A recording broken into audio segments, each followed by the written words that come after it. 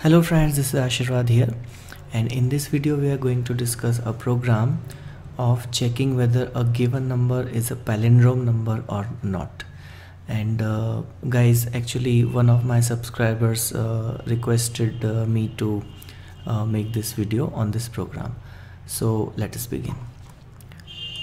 So first of all, let us discuss what exactly is a palindrome number.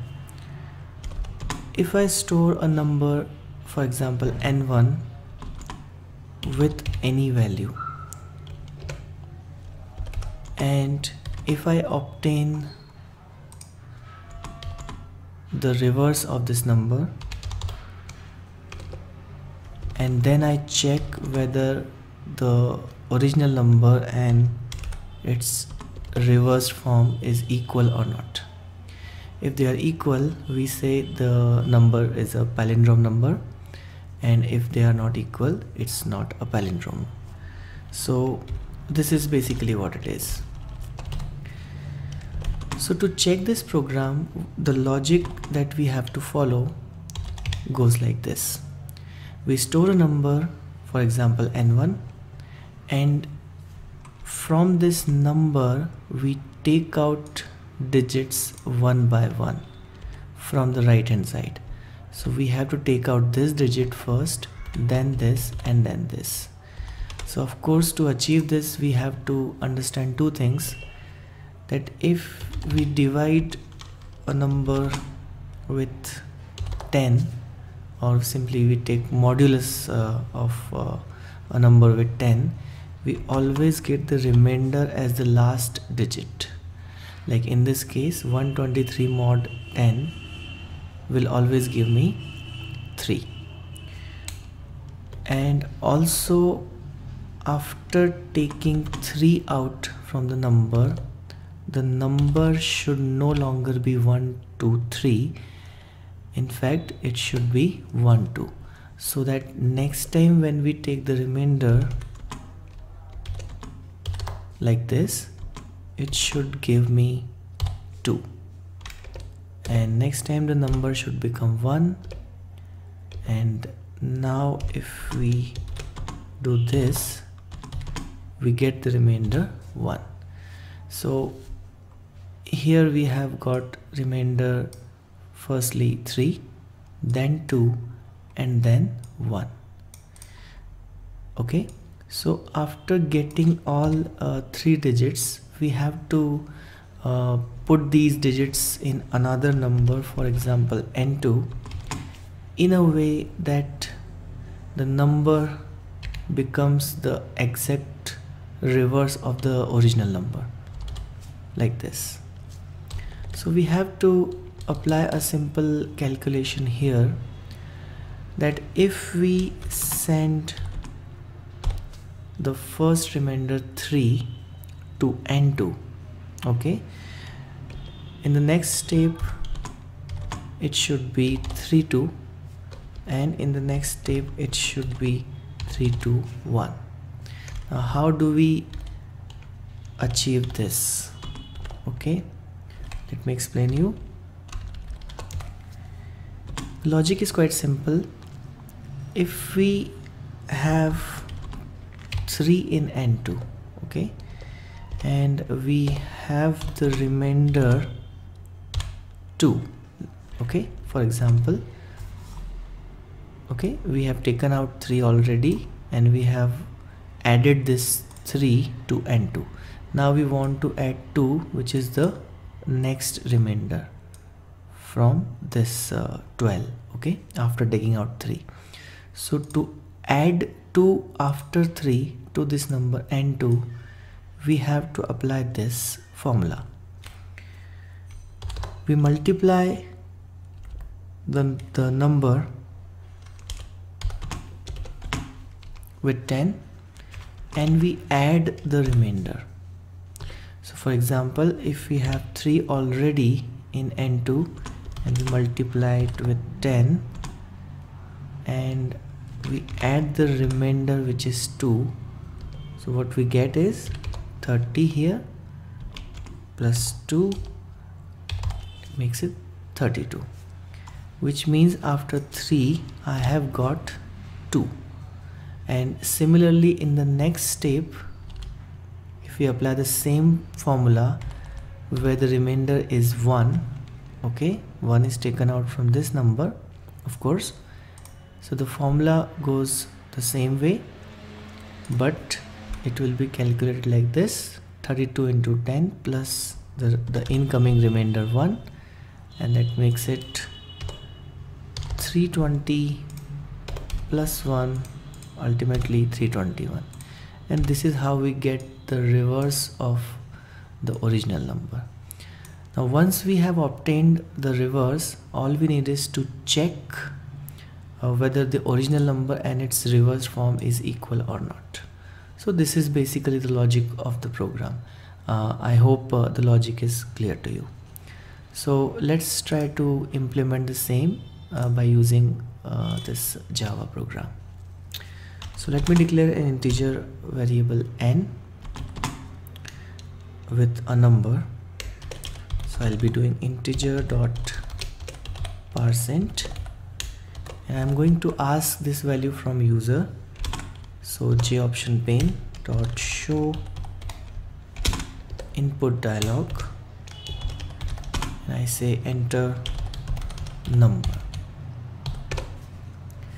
Now this is the number I want to get the reverse of. Let me actually call it n1. Now let's declare few variables. I am declaring r for getting the remainder, one more variable re, in fact let it be n2. The n2 will initially be 0, okay, and one more variable I need,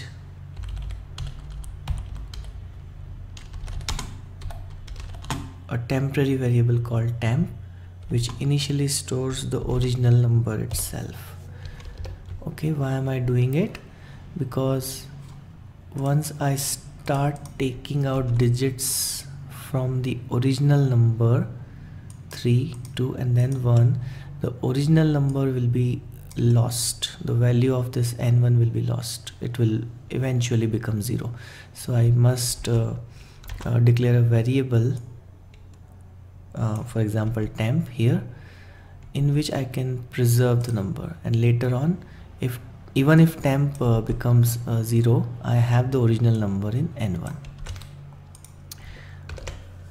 Now the second thing is I need a loop here, okay, because I have to keep on taking out the digits one by one until the number becomes 0. So the loop goes like this. While I want to execute this loop till this temp remains greater than 0. Okay, you know this temp is the original number itself. Now the logic I am going to put here is goes like this. First of all, I need to take out the remainder, so I write r is equal to temp modulus 10. Okay, this will give me the last digit of whatever number I enter here in n1. Okay, then I have to apply that formula, and in which variable I am going to store the reversed number. It is n2. So n2 is initially 0, so I write n2 is equal to whatever n2 is multiplied by 10 and add the remainder. So in the first step, n2, which is 0, multiplied by 10 becomes 0, and 0 plus the remainder 3 is what we are going to get here. So it will store 3 in n2, and that is exactly what we want. The last thing remains inside this loop is, of course, when we come back to this loop, the next time this instruction executes, it should give me the remainder 2, and to achieve that I have to I have to make sure that for example, if the original number is 123 and I have taken out 3 already and I have placed it in N2, the next incoming remainder is 2. Okay, so I have to get this 2, and in order to achieve that I have to make sure that the number remains 12. It's not 123, for example. So all I need to say is that I have to cut down 1 digit from the original number. Now to achieve this, the logic is quite simple. If I do this, for example, n1 is equal to n1 divided by 10. So as you already know that when an integer is divided by integer, it will always give the result in the form of an integer. So in this case, n1 will be storing what value? If the number is 123, it is 12. So this point portion or the decimal portion will simply be ignored, and that is what I want here.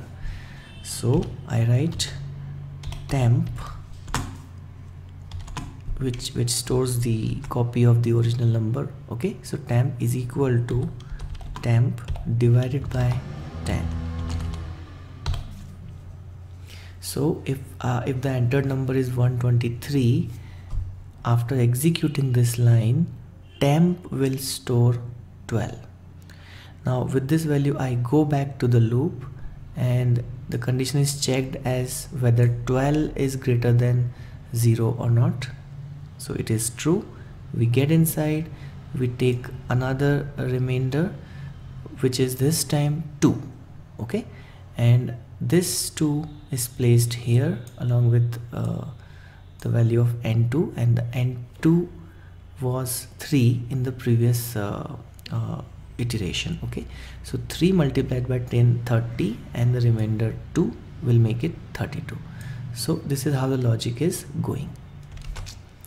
So that's pretty much it for this loop structure. When temp becomes 0, the loop will terminate and we come here. Now at this point we have obtained the reversed number, so we can simply put an if condition now. If n1 and n2 are equal, JOption pane dot show message dialog null comma palindrome, that is, yes, the number is palindrome, otherwise we say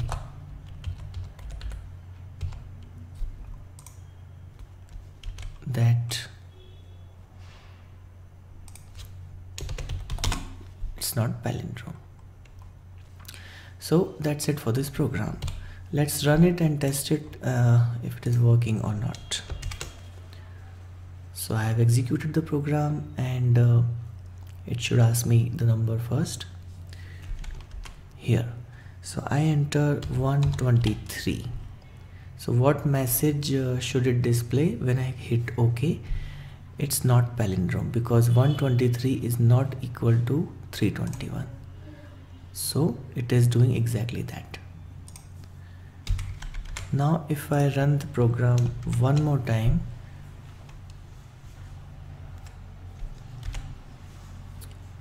and now if I enter a palindrome number, okay, for example 1 2 3 2 1, that is 12,321, and you know, if I reverse this number I get the same 12,321. So if my logic is correct, it should now display a message palindrome. So perfectly working.